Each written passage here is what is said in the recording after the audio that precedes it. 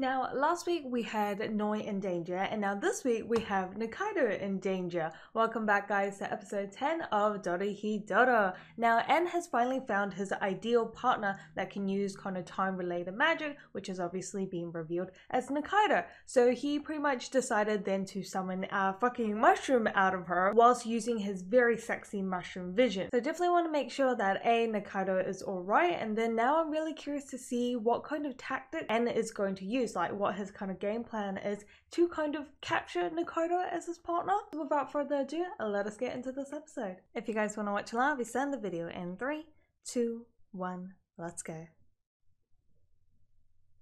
Reserved for today. I wonder why. Oh no, it was for the party.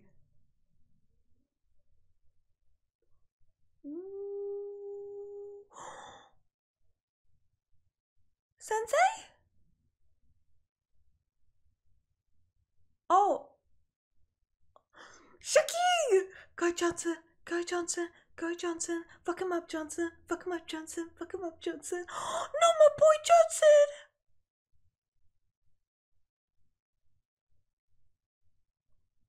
Did she just throw hot sauce? Ooh.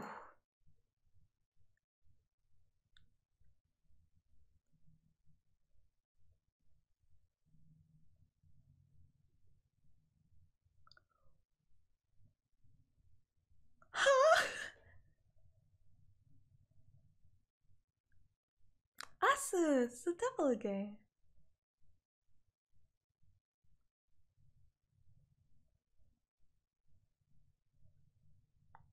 Ooh, enhance your magical power. Oh, so that's why she's kind of keeping it hidden in the basement.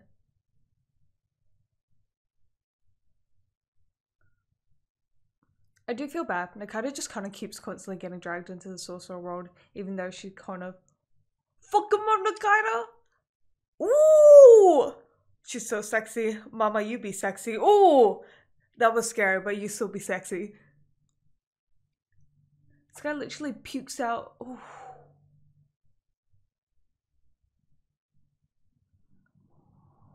Gee! Ooh! This is a very odd feeling of arousal. Oh, I don't like that blood. I just don't like anything about that. Oh, it was a trapdoor. Ooh, that was cool. That was a good move. A tactical move.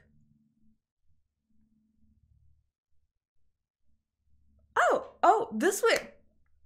She went down real fast. I didn't expect us to literally at the like straight away for En and Nikaido to kind of meet, because they have met, like they obviously kind of know each other, but the reason they know each other is because Nikaido literally kind of broke into their base and was like, "What's up? I'm taking Rizu."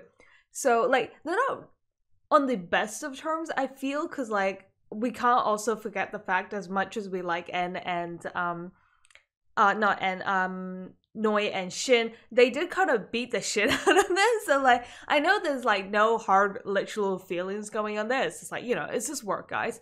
But still, they're just not, you know, they're not on buddy terms. So that worries me. Just curious to see exactly how their kind of overall interaction will go down, I guess. But that said, though, I love that guy with the bird mask next to En. So I'm always just like, En, you already have a partner. So like, stop it. And like, Nikaido, you belong to Kaiman. But I know like partner's nothing romantic. It's more just like to strengthen each other's magical powers. But I just don't think Nikaido wants to be here. I think that's the main point. I don't think Nikaido wants to be here. She doesn't want to use her powers because there's a reason. Well, I think it's pretty obvious now that the reason she doesn't want to go back to the sorcerer world or use her magic is because it's time related. So she must have maybe accidentally activated it, or maybe just used it without really thinking, and it has a lot more consequences. Lonely Kaiman. Oh, Kaiman.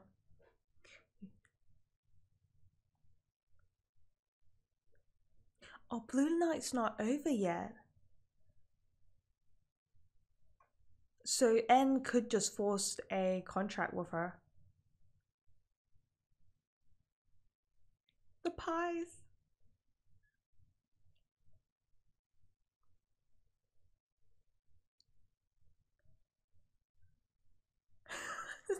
Just wave at the devils. Never knew that was gonna be a sentence I hear. Ooh, ooh, ooh.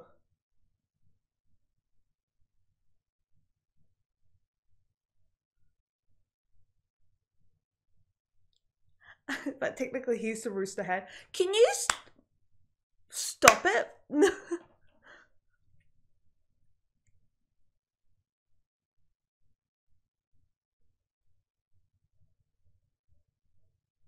Ooh, I've never seen Anne a bit fearful or like panicked. Nikaido's part of the devil gang, isn't she?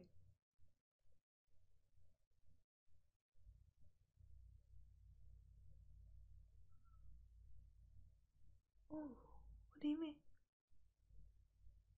Oh, they want to be partners. Wait, no, oh wait, I'm a little bit confused.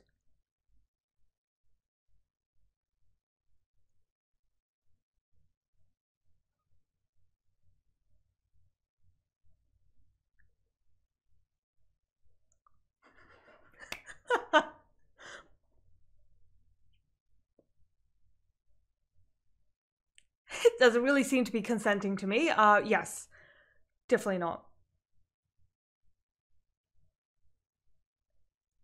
This is I know this is just partnership, but it's just like the way they can't, you know, it's in a church, even though it's like in a devil church. She's like tied up, and we're just gonna ignore what's happening there. She ate the meat pie. Yeah. Oh. Oh, no, I can heal her. And then you can be girlfriends. And then am I seeing an ABC boob? I'm very confused. That was just weird. Anyways, did you not heal her? Did you just scrub the? I'm so confused. Are we just having like a bachelorette and bachelor night? Like what? I know this ain't a marriage, but what the fuck is going on?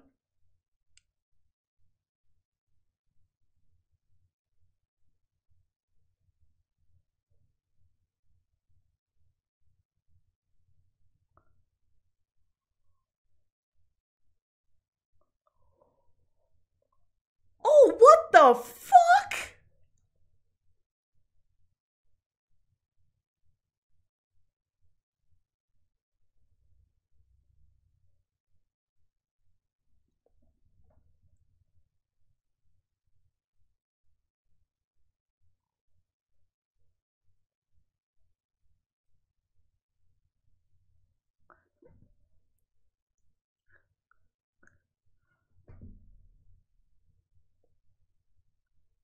I love how this is very consensual and all like happy lovey-dovey, and I do. Okay, too many things just happen there that I have too many. So, okay. Firstly, Nikaido is now kind of partnered with. Oh, did you not become partners? Oh, because Ebisu had to take a shit. Oh. Oh. Search for a social with Trammell has been well known, and he's actually gotten one now. How does this work? How are you partners if she...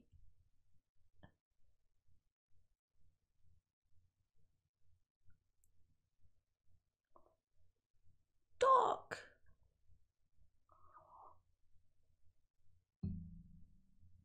Oh... Johnson! 13! I can't see anything. What's going on?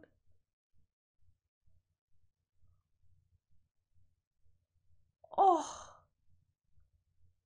Oh, you judge it! What? I still question why I find that really cute. Look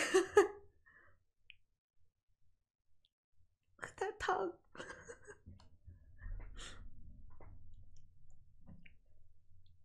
The doc is so calm. How does partnerships work if it's not consensual? I know it's like, once again, I know it's not bloody marriage and stuff, but like, are they just going to torture her to use her magic? Like,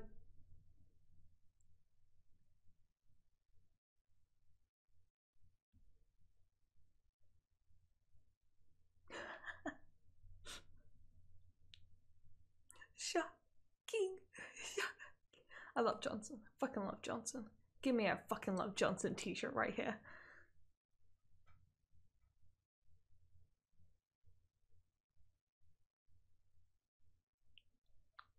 Ooh.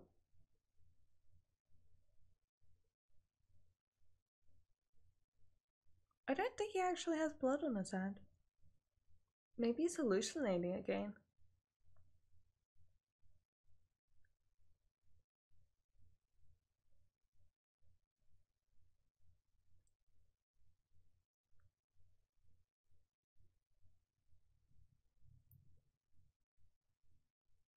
Is that maybe Rizu?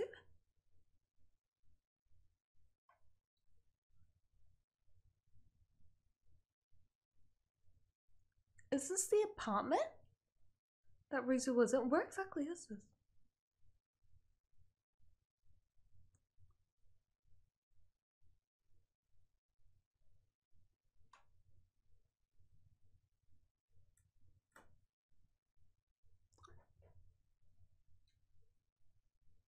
Oh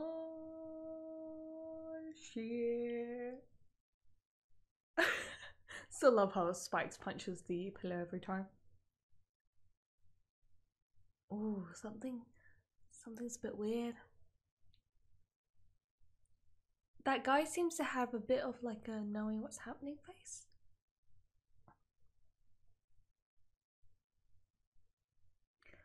Maybe this is memories of him as Awikawa.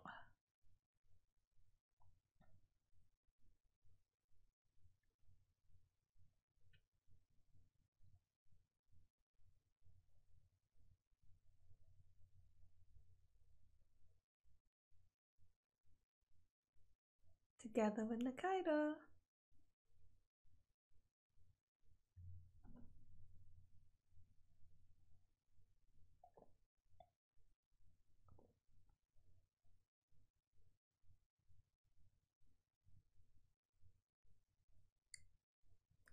Okay, this guy's gonna either fuck this guy up or... Nah, I think it's cool. I think it's cool.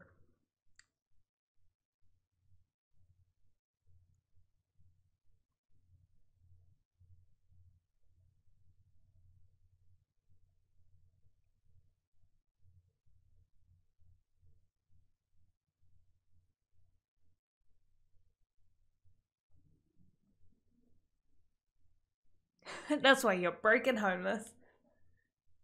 Oh, that was nice. I said I gotta help you, so shut the fuck up. I really love all the kind of side sorcerers we've met, like the needle guy, this like pie president. When someone's in trouble, isn't it my nature to give them a hand?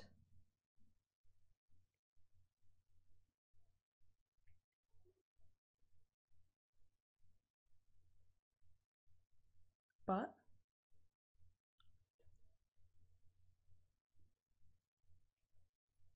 I think that they do this like purposely to show that like not sorcerers like evil and selfish.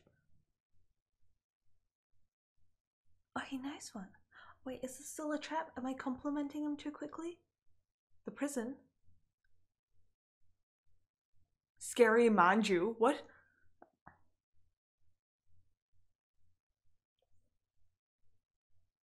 Oh.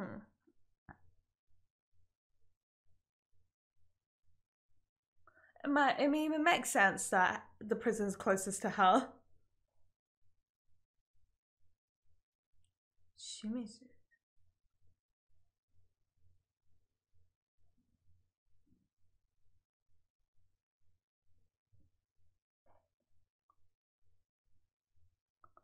Oh, that's actually really sad.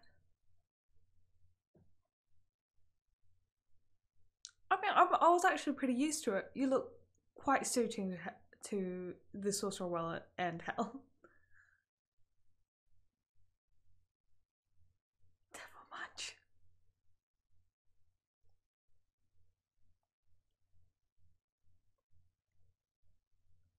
These pies must be really good. Fry better than my face. casual dialogue in the Sorcerer World.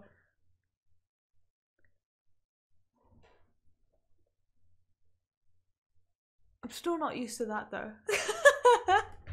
What the fuck are you doing, Kaiman? What the fuck?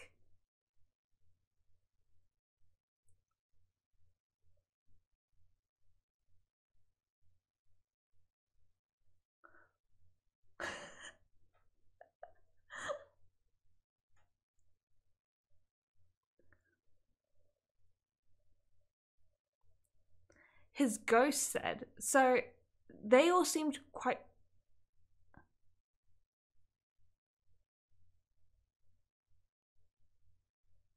Does the boss tell you to come?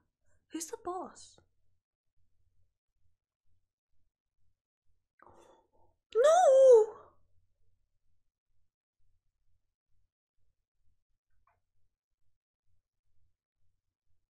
We just need to see the hand, just the hand. Oh my god, we gotta go to hell. This is gonna be fun. Come and let go. We don't want to go to hell. Oh. Okay. You know what? There's so much weird shit going on, but I just don't question it anymore.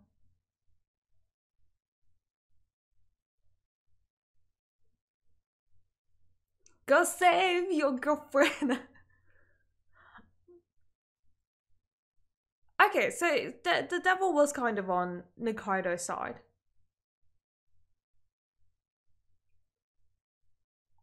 Oh, that was such like a boss beat.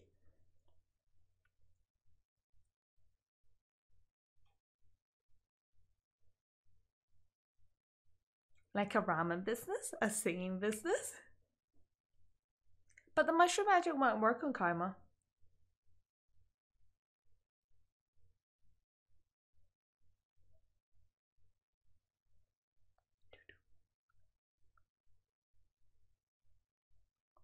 Oh, this must be maybe when N went berserk mode. Death shroom incidents.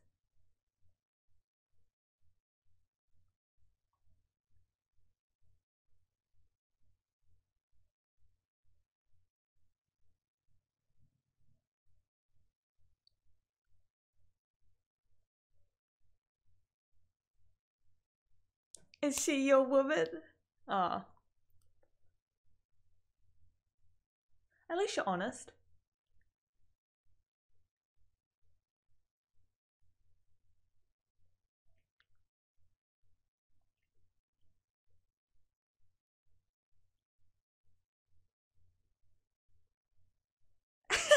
Oh my god, I love that back walk. Like, doesn't even turn around, just like reversal back walk.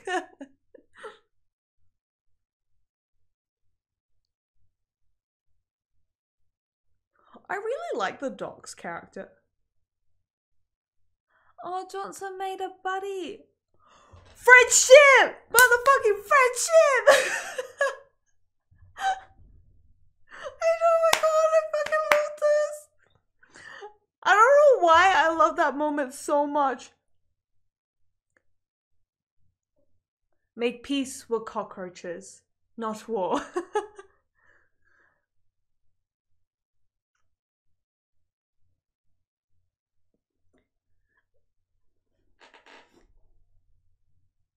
I thought Nikaido was part of the devil. Or maybe Asu like kind of kept it under the ground because he's probably maybe like a head devil.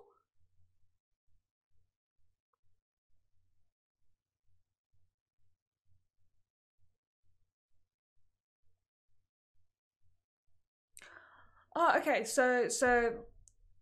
Oh, Fuji. I hate this. Oh my god, they sold our soul.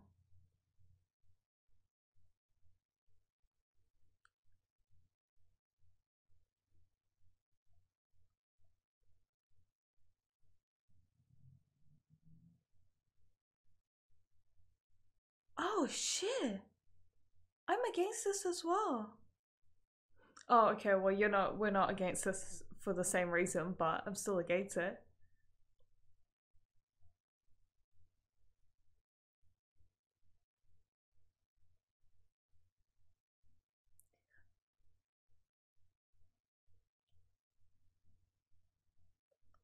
Oh, this breaks my heart.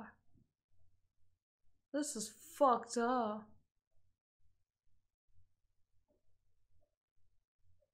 Are you still okay?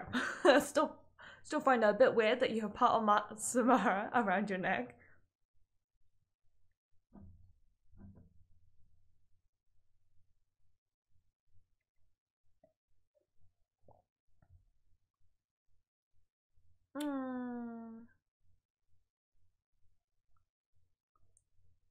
Yes!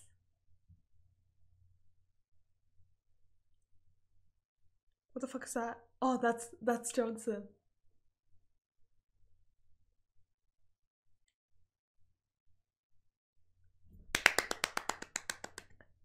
Munch. Everything's like, I'm done.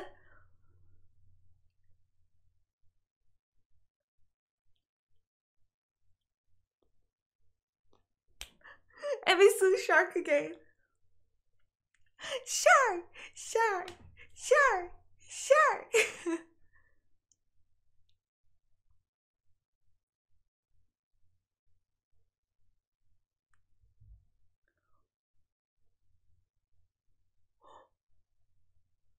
No money, no luck, and no friends keeps going on about this Matsumoto guy. He's so young.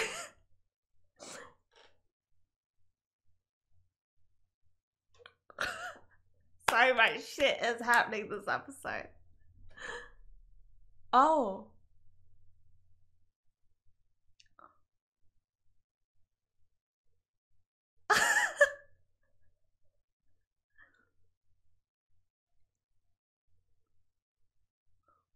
Oh, I love how Fujira still protects her.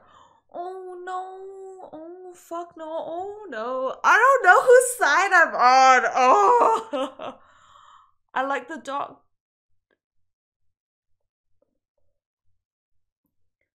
But they, oh shit, that was another weird sexy arousal. I used to, oh my god, where do I even start with the crazy shenanigans that has just occurred? But that's it though. This looks like different ending. Oh. Wait, I was so lost. This is a bit of a fusion of like that door kind of ending, but also a fusion of that game ending, but in reversal. And I like that because you know how Kaiman kind of walked in reversal? So like we also had the game in reversal. I know that was such a short scene, it didn't probably really matter, but what is happening? This ending explains what just happened this episode. Just what is happening. Yeah, so sweet, copy. Oh, that was so cute. This is like literally a fusion of endings, but I think that perfectly relates well to this week's episode because it's just like literally so much stuff. Oh, Kikiwara, is it Kikiwara? What can I just call it, Kiki? But that was so cute. I just find that I want one of those. I want a plushie of those. I want someone to make a plushie of that, and I want it. What we learned from the 10th curse: N has Nikaido in his hands.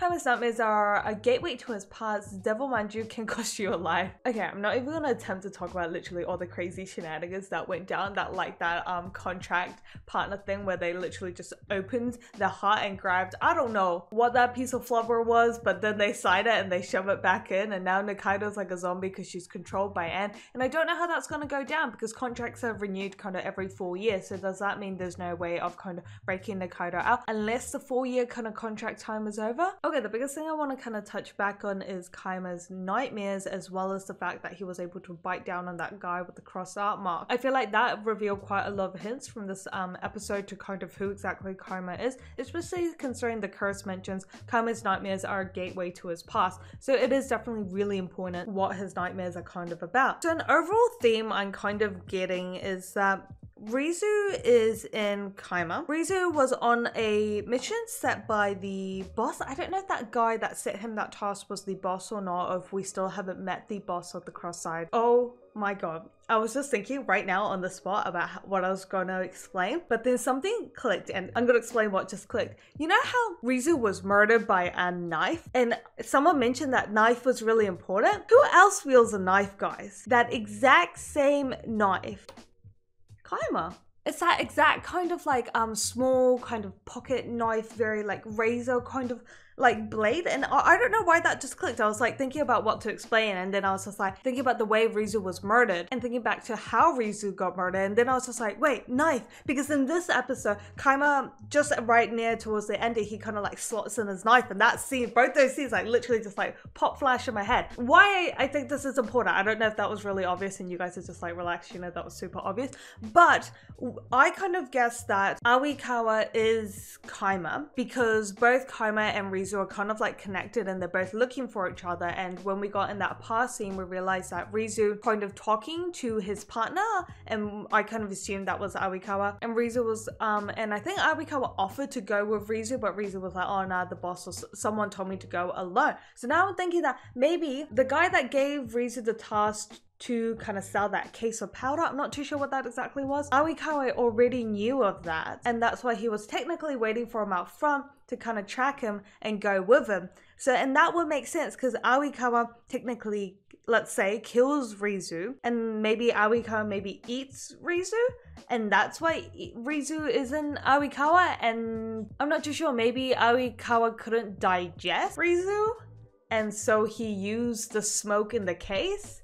I can't remember if it was smoke in the case, and that's, let's just say it is Ebisu's, and that's why Awikawa transformed into a reptile. But during that process, maybe like Rizu was too hard to digest, and the along with Ebisu's powers kind of fucked up the process, and that's why Awikawa lost his memory, and that's why we now have a character called Kaiman, but Kaiman's not an actual like being, it's just a personality that was created during the process. And then going back to what I was actually originally going to explain before this all kind of clicked in my head, just this kind of random moment, was because the nightmare that Kaiman had in this episode, he had blood on his hands. He walked into that kind of room, which I don't know if it was like a reference to the apartment, like Rizu's apartment, but it felt like Rizu's body was probably the one that was dead there. That's not like something confirmed, but I'm just assuming because like since Rizu is in Kaiman, there must be some kind of relation that's happening there. But the nightmare very came off as though like Kaiman murdered someone,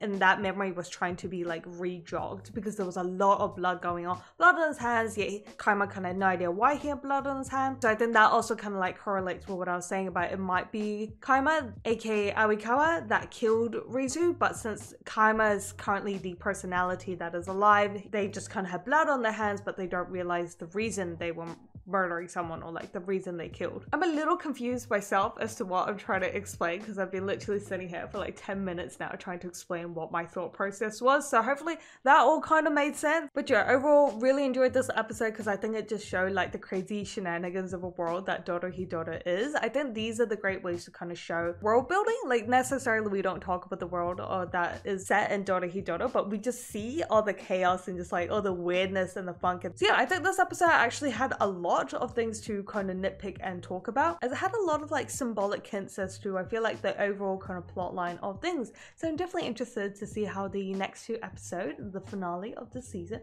will be wrapped up. So until then, make sure you guys stay awesome, and I'll definitely catch you guys for episode 11.